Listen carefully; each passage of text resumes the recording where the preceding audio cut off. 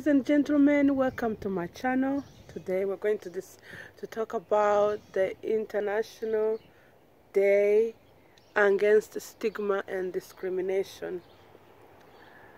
And for women living with HIV, I want to empower you to overcome the stigma and the discrimination we live on each and every day.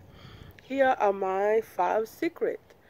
Secret number 1, own your story. It's your story. You live with HIV. It's not a lie.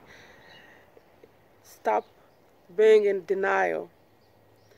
And as you accept your story, control the narrative. There's no such things as when people tell your story. They always put spice or some salt or some salt when you didn't ask them.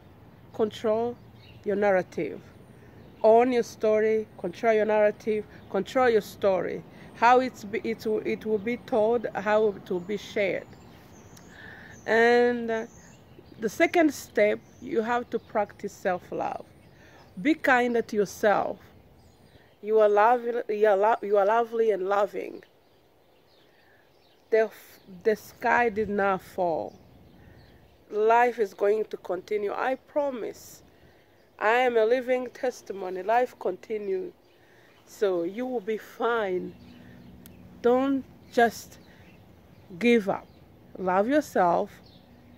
Practice self-love. Practice self-positive talk. Talk to yourself as if you are a CEO of an important organization. And treat yourself when you get out of the house. Clean up yourself like you're going to meet the president.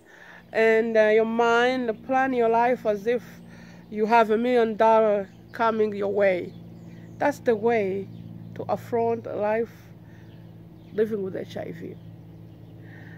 And the third secret, allow people to have their opinions. You cannot stop people to have opinions. They have right. And there's no such thing as a reputation. When I step up in a room of 20 people, I have 20 reputation.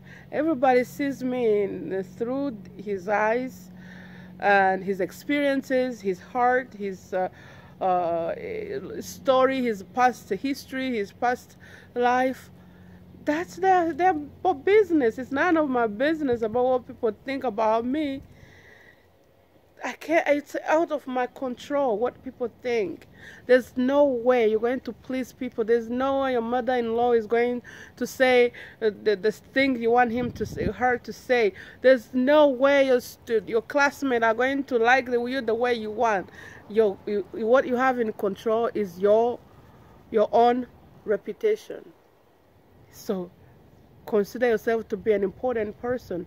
Consider yourself to be a healthy, striving woman and beautiful. And allow other people to have opinion.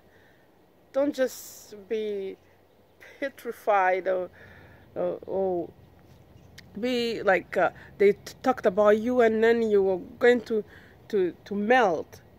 Allow people to have opinion. If they are talking about you, it's because you're important. Don't go fight them. Oh, they said I have AIDS. Oh, they say I'm dying. Oh, they say I do this and this. Allow them to have opinion. It helps me. I never worry about what people say because I understand they have a right to their opinion. And whenever they see me through their experience, their past history. I have no control over that. And the number 3, stay in care. Don't give up care because people are seeing you going to see the doctor. Just stay in care. Treatment is key. HIV treatment works. You will stay healthy. You will be able to achieve virus suppression, and you can be able to have children. You can be able to live a healthy, productive life. So don't give up your treatment at any cost. Even if people are saying and they're pointing fingers at you, just stay in care. The fifth one, which is the most powerful for me, get out of your way and share your story. I know it's difficult to be out there. There are so many people who cannot share their story for various reasons. Some may lose their jobs, others may lose their houses. It's a lot of happening. However, there's no benefit of keeping your secret by yourself. Get out of your way and share. At least share with a family member, at least share with a friend.